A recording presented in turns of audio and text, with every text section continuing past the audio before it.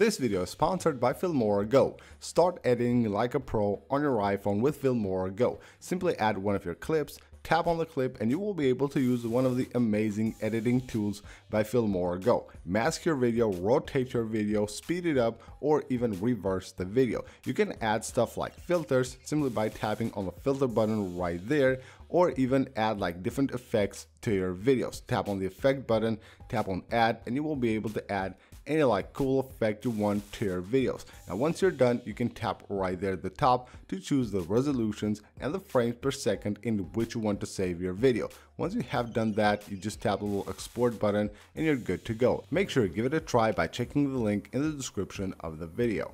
Hey, what's going on everyone, this is iReviews back with another video, and today I will show you guys 10 really important iPhone settings that I believe no user should ever turn off on their iPhone. Now of course, alongside with these settings, I will also give you guys a reason to why you should never turn off these settings on your device, and of course why they are so important. Another really important thing on this video is of course the like button.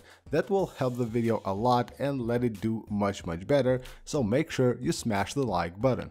First of all, we're going to the privacy settings and we're going to location services. When you go to location services, right down here you will find system services. Now here are all the systems that use your location, and you have here really important ones that you want to never turn off. And of course they're right here. Emergency calls and SOS, never turn that off. And of course Find My Phone. Now emergency calls and SOS, anytime you need help, your iPhone will call emergency, but it needs to know your location.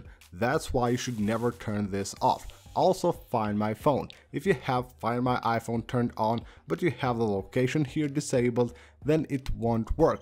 Your iPhone won't be able to know the location. So always make sure that you have these two turned on your device. Next, we're moving to the iMessage settings, and we have here Send as SMS. Now send as SMS allows you to send messages to people who unfortunately still use other devices, not iPhones, and basically do not have iMessage. Maybe your friends unfortunately still have Androids and they don't have iMessage, so of course you will need to send them the normal SMS, and those are the ones with the green bubbles. But if you disable this, you won't be able to send those normal messages to people without iMessage. So always make sure you have this on. If you're not able to send messages, go ahead and check this out and make sure you have it turned on. iOS now has a dedicated section for passwords on the settings app, and if you go here you have security recommendations. Going here you will find an option called detect compromised passwords. Always make sure you have that turned on, never turn it off. What it does, it will basically monitor the passwords that you use and will alert you if basically one of those has been compromised or is known to be leaked. Your iPhone will automatically give you an alert. You can see right here we have like an alert that it has given to me. That of course is just a random password that I've used just to try this out. You can see compromised and easily guessed password. That's why you want to never turn off detect compromised passwords. Of course, the Find My options are always very important for any iPhone user. Never turn off Find My iPhone, Find My Network, and Send Last Location.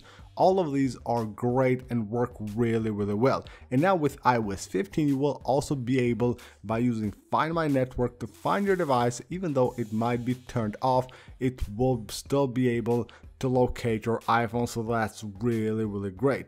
Never turn off Find My iPhone, Find My Network, which allows you to find your iPhone when it's offline, and now with iOS 15 even when it's off. And of course Send Last Location. What this does is that it will send Apple the last location of your iPhone when the battery is crucially low.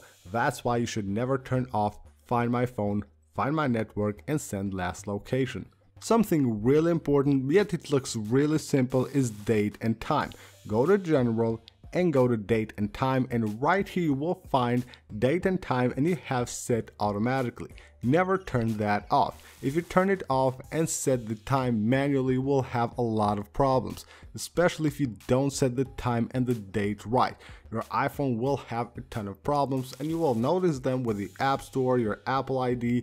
You will have a ton of problems. So always, for the best experience with your iPhone, always make sure you have set automatically on time and date turned on. When you go to your Face ID and passcode settings, you will have here two really important settings that I suggest every user should keep on all the time. So require attention for Face ID. This is really important for the security of your device. It requires you to always have the full attention to your iPhone in order for your iPhone to unlock. That's really important. And you will have also attention aware features. Never turn that off as well. Now what this does is that basically it knows that you're watching the phone. So when you're looking at your phone, it won't dim the screen if you don't touch it for a long time. So let's say you have the auto lock at 30 seconds, you're watching something your iPhone or maybe reading something, your iPhone will automatically lock.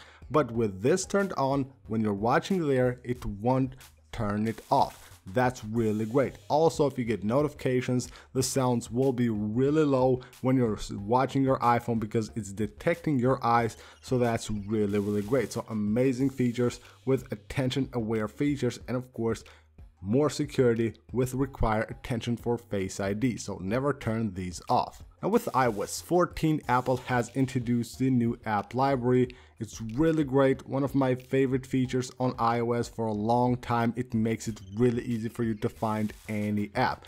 Now when you go to settings and you go to the home screen settings, right here you will have the options for app library, and right here you will have show in app library, and that's for notification badges. If you disable this, then you won't see any badges for the apps that you have removed from the home screen but have of course on the app library, and you won't know that you have a notification there. So always make sure you keep this turned on. If you have an Apple Watch, then you will find a very important setting on the Watch app on your iPhone. So go to the Watch app, go to emergency and SOS, and you will have here fall detection. Now your iPhone will have these options here, which when you when you enable them, they will of course be mirrored to your Apple Watch. So you enable this here, never disable it, and it will also stay on your Apple Watch, and this will basically detect if you fall, and that's really important. And of course will initiate an emergency SOS call if you take a hard fall. So this has saved a lot of people, so always make sure you don't disable fall detection for your Apple Watch. A simple thing that most people probably do already, I've suggested this a ton, is under battery health, optimize battery charging. You see that 100% battery health after 6 or maybe even now 7th month. That's great. Always keep on optimized battery charging. Your iPhone knows what it's doing and knows when it needs to charge full at 100% and when it needs to be only at 80%. That will save your battery. Always make sure that you keep this on.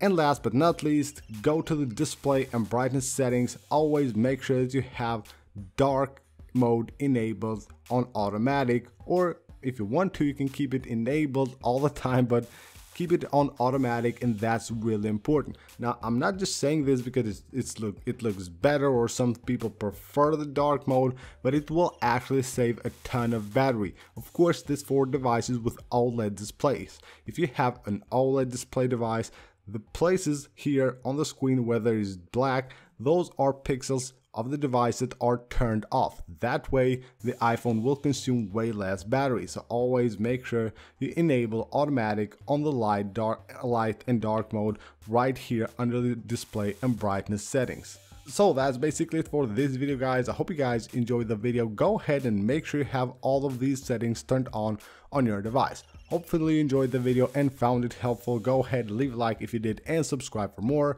I'll see you guys on the next one.